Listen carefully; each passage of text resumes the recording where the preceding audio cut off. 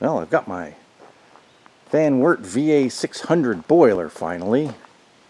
I had to go up to Moscow, PA yesterday and pick it up.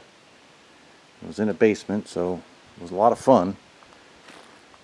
We got it out in a couple of hours with help from my buddy Joe. Right now, I got it set up for a pressure test. This one was pulled out because it was diagnosed as having the domestic water coil was leaking into the boiler, causing the pressure relief valve to pop. Typical house water pressures 50 to 60 psi, and the boiler only wants to see maximum of 30 psi in it. The pressure relief valve set at 30. So the homeowner wasn't happy about that, so they yanked this really nice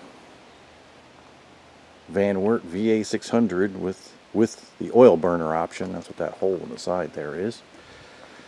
And put in a new oil boiler.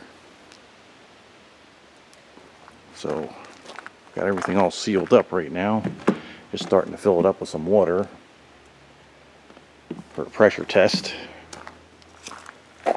Here's the tag. It says it's National Board Number 5167. Has the H stamp there.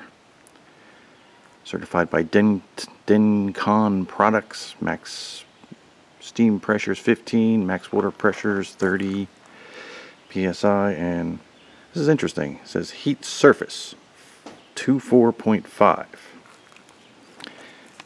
Year 87.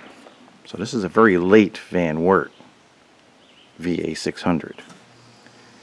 It's I guess a 1987 model. When I got it home, luckily I had this to protect what I had in the front of the boiler here. I had the this 3/4 inch piece of pipe still in it, and being silly, I just backed the truck right into the garage, not realizing that sticks up too high, and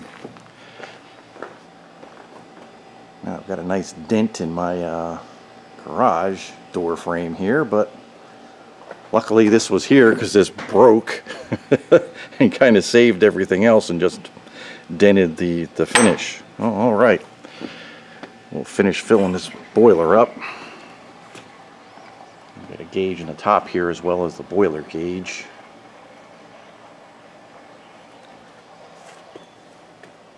And we'll see if it holds pressure. I'm going to kind of do a reverse domestic coil pressure test.